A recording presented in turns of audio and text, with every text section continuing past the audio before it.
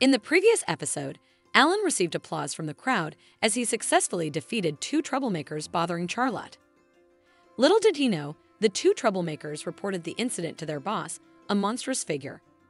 A large and intimidating monster approached Alan, expressing discontent with his actions towards the two troublemakers. As Alan approached the monster, he recognized it.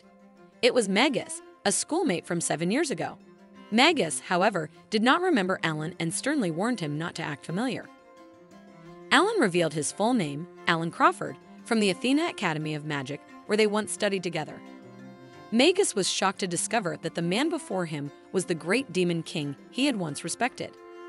Magus bowed before Alan, seeking forgiveness. Witnessing the towering monster bowing, including the two troublemakers, left everyone astonished. One of the troublemakers even suggested Magus should hit Alan. But instead, Magus scolded his subordinates, and with one blow, they fell. Charlotte was puzzled by the recent events. Aluka explained that Aluka's father and Alan were the heads of the Athena Academy of Magic. Alan, the youngest graduate in their school's history, was a genius who went on to teach at the academy, and the title Great Demon King was Alan's nickname in school, with everyone greatly respecting him. Magus continued to kneel, seeking forgiveness for disturbing Alan. Alan clarified that it was not him, but rather the valuable women in his life who were bothered by Magus's subordinates. The next day, Alan sat pensively on the porch of his house. Mayach and Aluka approached him.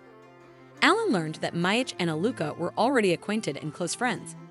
Mayach inquired about what happened to Alan, and Aluka immediately guessed that it must be related to Charlotte. Alan was surprised that his sister could accurately guess, and Aluka explained that nothing else could make Alan so downhearted except for Charlotte. Aluka suspected they had quarreled. Alan explained that a month had passed since he started giving Charlotte her salary, but she refused to accept it, considering her tasks only involved cleaning. Charlotte didn't think such tasks deserved payment, but Alan clarified that the salary she received was fair compensation for her efforts. While Charlotte could save the money, Alan suggested using it instead. Alan asked if there was anything Charlotte wanted to do, and she expressed a desire to take a solo trip to the city. However, she quickly retracted her statement.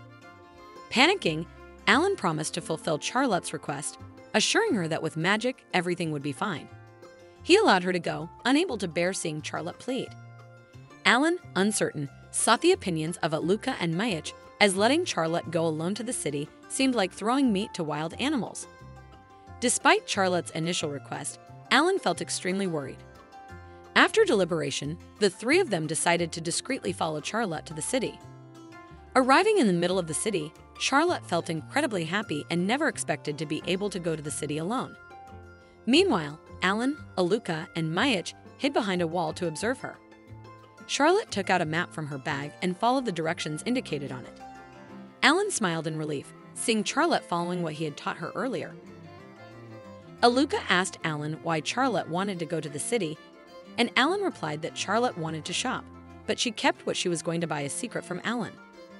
Aluka and Mayach teased Alan because Charlotte didn't tell him what she would buy, leaving Alan slightly shocked.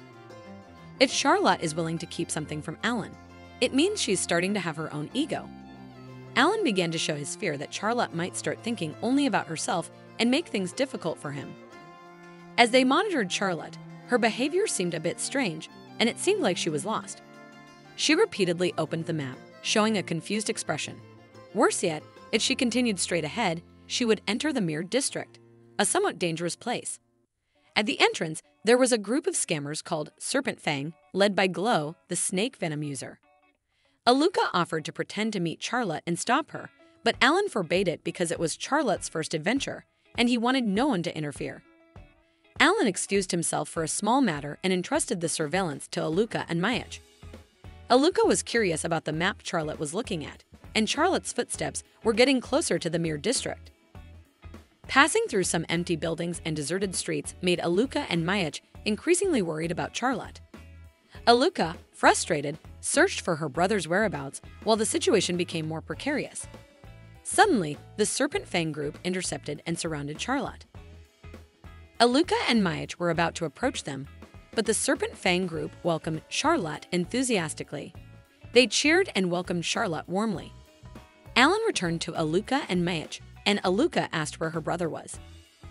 Alan casually replied that he went around to confront the scammer group and told her to welcome Charlotte warmly.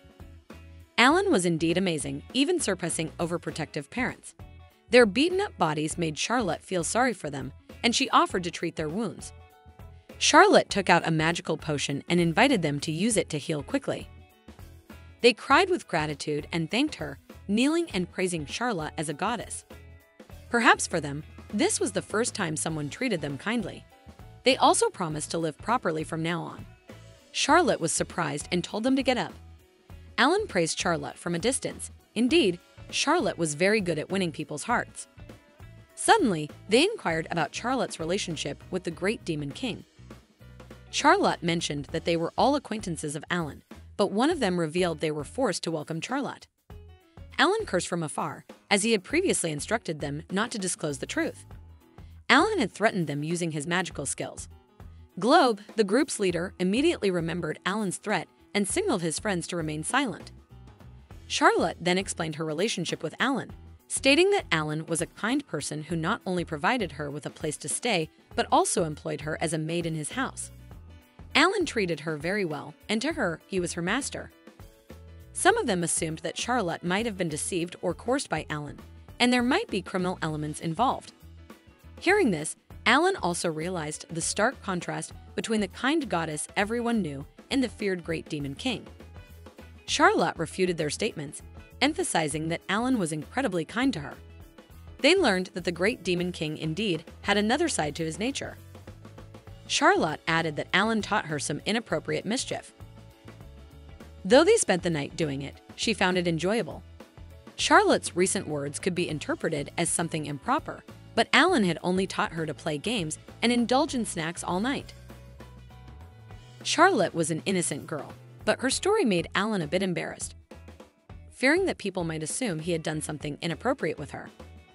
After that, Charlotte expressed her gratitude and bid farewell to continue her journey. She continued walking further into the city. Aluka and Mayach were worried because there might be other dangerous groups. However, Alan remained optimistic, determined to make this area his domain. Together, Alan, Aluka, and Mayach conquered all the dangerous groups in the area to ensure Charlotte could adventure safely. They successfully dealt with groups like the Doll family, the werewolf humans, and even the Great Fragments, thanks to their collective strength and Alan's concoctions of magical potions.